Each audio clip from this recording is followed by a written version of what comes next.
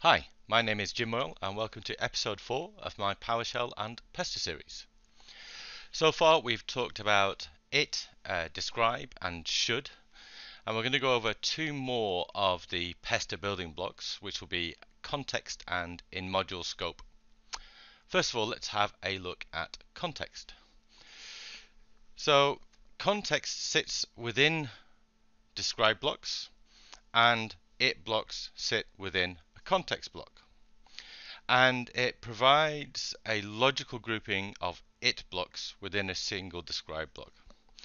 And we can see here that it takes the regular parameters, name and fixture, although almost always you will never see these written, and it will be used positionally.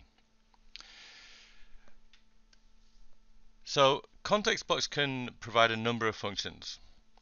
We'll have a look first at, as I say, the logically separating testing areas.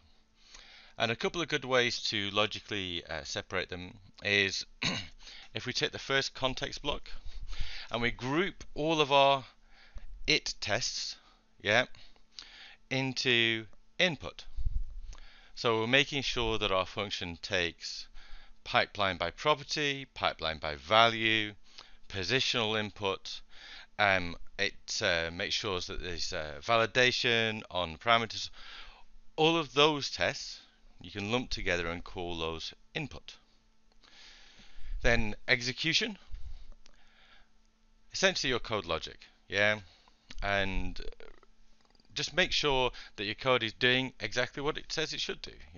Does everything work as you think it should work? And the last one is output. Whatever is coming out of your function, and let's face it, hopefully it's either an object or a single string or a single number or something like that.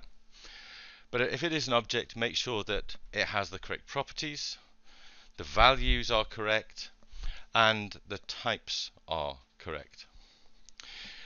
You can also use context blocks to keep scope separate for mocking and test drive and also test registry. Those will be covered in a later episode. So if we just run the script there, we can see that even in the output, we've got our single it text in the demo context, and we're splitting in the output the different context blocks that we've set up here. The second scope that we're looking at is the InModuleScope, and this helps particularly when you're not just testing a function. It's when you've combined your functions into module and you wish to test those. And we'll show you what those do in this little test. What we've got at the top is, instead of importing .sorting a function, we're actually importing the module. And we'll start with a describe as per usual.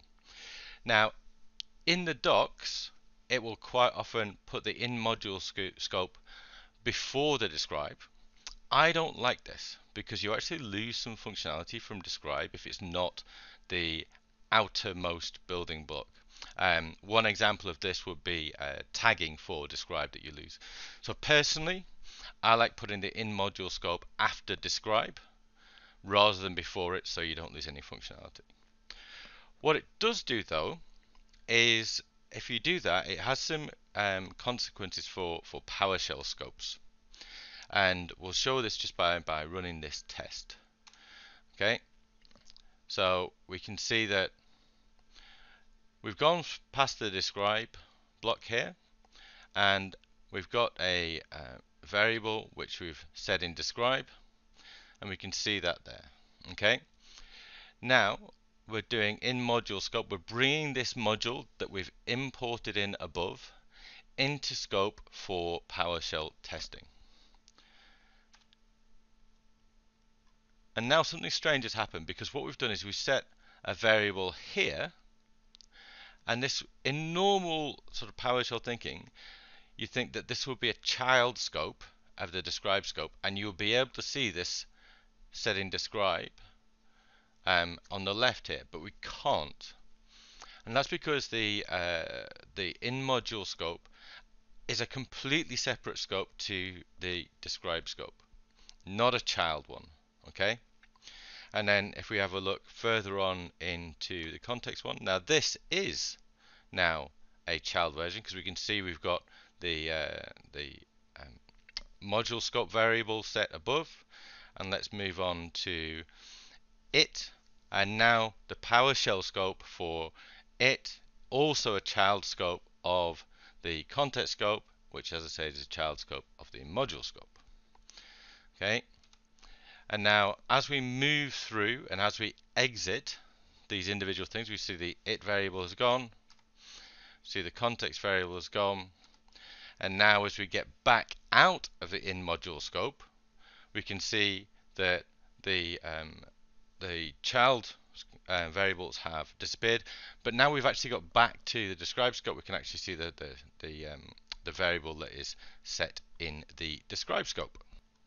So let's dig a bit deeper into what the in module scope does for you. Here we've got a super simple module with two functions. They both look almost identical, and the only use is that I'm going to export one of these functions as a private function and one as a public function. Now, as you know, a private function, if you import your module, you will not be able to access that private function. It's just for the code logic inside. And so you'd think that Pester would have difficulty testing private functions if you're just importing the module to see it.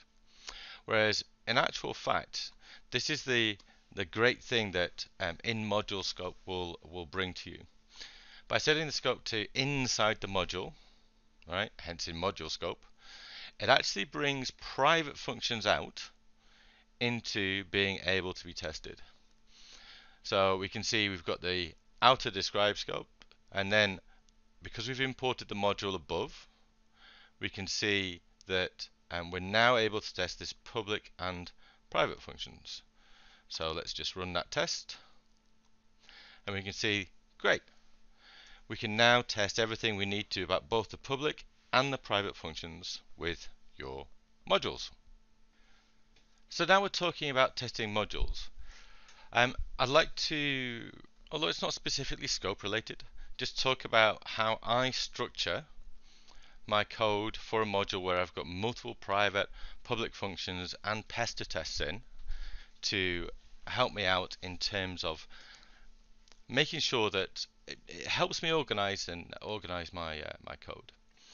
So first of all, I would split my functions up into private and public. Yep. So right now we've got our public function there, and we've got our private function there. So that split them out into external facing and internal use. I would also split my tests out in the same way. So I've got my unit tests for the individual private and public functions here. And although I've not got any in this example, I would split my integration tests out from my unit tests. And we can see that we've done something strange here with our PMS1. Apologies to whoever I stole this from, but it's been super useful when I've been developing a PowerShell module. And what we're doing is we're essentially just getting a list of the public and private functions, and we're importing them, dot sourcing them into the module, and then the functions that are in the public folder, we're exporting that into the module. This means that you don't have to continuously copy functions into a module to test them, and you only have one location where you're working on your individual functions, and you split out the tests for those. Let's just have a quick look what that looks like. If you use invoke Pester, it will look at all the subfolders recursively and find all the Pester tests and then run those. There's a lot more to invoke Pester, and we'll cover that in a later episode. So we'll just run invoke Pester. It will find all the tests below it, and now we have both our test files even have been run, and the tests have been run, and we've got the output. Thank you very much. I hope you enjoyed the episode. Please hit like if you enjoyed this one, and subscribe if you want to see more.